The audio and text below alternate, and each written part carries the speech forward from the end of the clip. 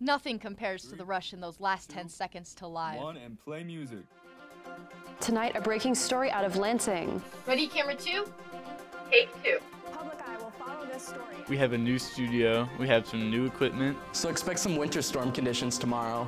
I really feel like my experience at Penn prepared me for my career in commercial television.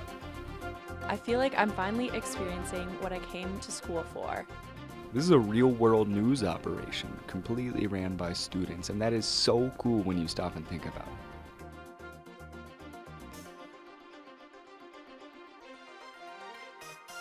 Public Eye News every weekday at 4 p.m. only on PBS Channel 13.